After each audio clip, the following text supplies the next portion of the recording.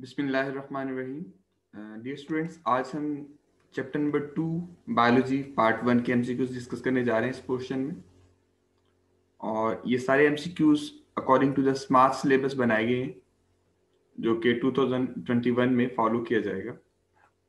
So most abundant organic compound in living cell is, अगर हम just most abundant compound की बात करें लिविंग सेल्स में तो वाटर है। लेकिन अगर हम ऑर्गेनिक कंपाउंड को देख रहे हैं तो ऑर्गेनिक कंपाउंड जो सेल्स के अंदर मोस्ट अबंडेंट है, they are the proteins. So right option होगा इस क्वेश्चन के अंदर beta. Proteins are the most abundant compounds, organic compounds in living cells. Photosynthesis can be cited as an example of anabolism, क्योंकि इसमें simple molecules मिलके complex molecules बना रहे होते हैं। एंडोथर्मिक रिएक्शन, बिकॉज इसमें लाइट एनर्जी यूज हो रही होती है और लाइट एनर्जी एब्जॉर्ब होगी। और ऑब्वियसली एनाबोलिज्म के जो रिएक्शंस हैं इनको हम मेटाबॉलिक रिएक्शंस भी बोलते हैं। सो राइट ऑप्शन इज डेल्टा। ये सारे फंक्शंस, ये सारे टर्म्स फोटोसिंथेसिस के केस में एक्सप्लेन की जा सकती हैं। Self chain formation property of carbon atoms is known as catenation. Carbon carbon atom जब आपस में अटैच होते हैं तो इस प्रॉपर्टी को हम नाम देते हैं कैटिनेशन और self chain formation. Carbon nitrogen linkage ये प्रोटीन्स के अंदर कॉमनली मिलता है and it is termed as peptide linkage. Number 5, cells with least amount of water as compared to other cells are, वो सेल्स जो मेटाबॉलिकली लेस एक्टिव हैं उनके अंदर वाटर की अमाउंट कम होगी, जैसा कि bone cells they are having 20% water on the average.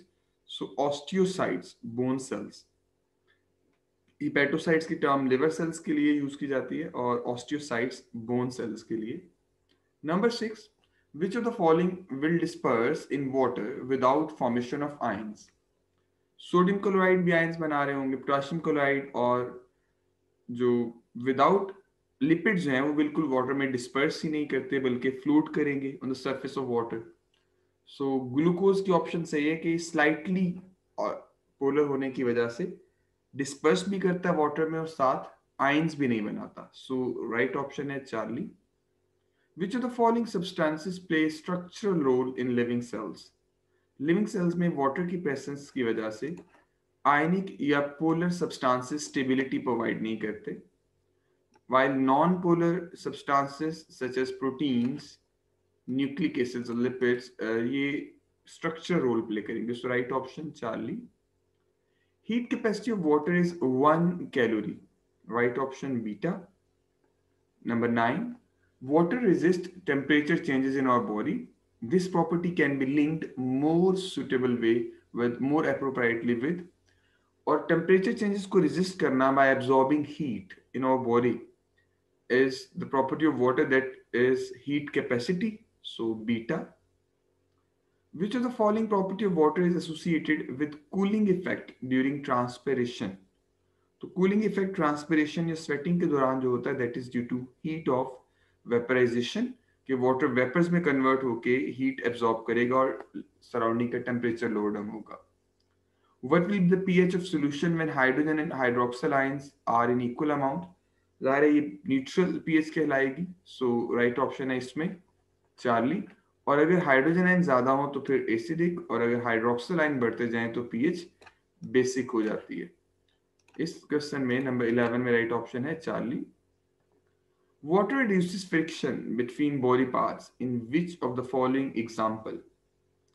तो बेस्ट एग्जांपल जिसमें फ्रिक्शन रिड्यूस हो रही है वाटर की वजह से इज साइनोवियल फ्लूइड, जो कि जॉइंट्स के अंदर मौजूद होगा और फ्रिक्शन को रिड्यूस करेगा।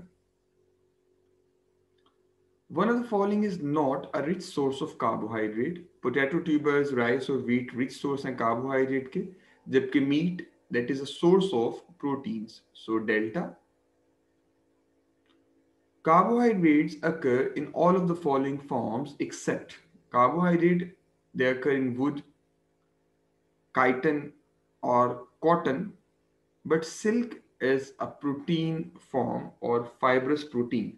So right option is alpha. One of the following is a storage form of energy in animals. Animals they store energy in the form of glycogen, but plants they store energy in the form of starches. Breakdown of complex organic molecules into simpler ones is hydrolysis by the addition of water, जबकि condensation या polymerisation में water molecules release हो रहे होते हैं organic molecules के formation के दौरान और चेन इलोंगेट करेगी ब्रेकडाउन की बजाय. Number 17, which of the following is not a function of carbohydrates? Formation of enzymes is not a function of carbohydrates directly. Formation of glycocalyx, storage of energy, and formation of fungal cell wall, इसमें carbohydrates directly involved हैं. A bond which is a potent source of energy in lipids and other biomolecule is carbon-hydrogen bond, and it is considered relatively stronger bond out of these four. So right option alpha. All of the following are examples of lipids except cutin. आप लोग जानते हैं एक wax है, lipid है. Lecithin एक phospholipid और terpene आइसोप्रीनाइड lipid. But keratin is a protein, so right option in this case will be beta keratin. Types of amino acids involved in protein synthesis, they are 25, but most common out of them they are 20. और total जो amino acid की types हैं वो है 170, जबकि protein synthesis के अंदर 25 involve है, मोस्ट कॉमन उसमें से भी 20 है. Which of the following structure level is held due to peptide bonds only? It is primary structure level, क्योंकि सेकेंडरी लेवल पे पेप्टाइड बॉन्ड के अलावा हाइड्रोजन बॉन्ड और टर्शियरी और क्वाटर्नरी लेवल पे आर चेन इंटरेक्शंस भी इन्वॉल्व होंगे. How many amino acids are found in a molecule of hemoglobin? Hemoglobin one molecule contains 574 amino acids, जिसमें से हर अल्फा चेन में 141 और हर बीटा चेन में 146 है, and in total 2 alpha chains and 2 beta chains are there. Least final structure in a fibrous protein will be secondary,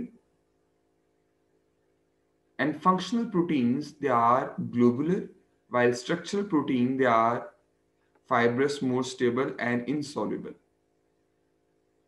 One of the following is not a protein. Keratin भी protein है, actin, myosin भी, but chitin, is a polysaccharide carbohydrate. So Charlie is the right option. Which of the following is not a globular protein? Enzymes, antibodies and hormones they are globular proteins, जबकि collagen एक fibrous protein है, delta.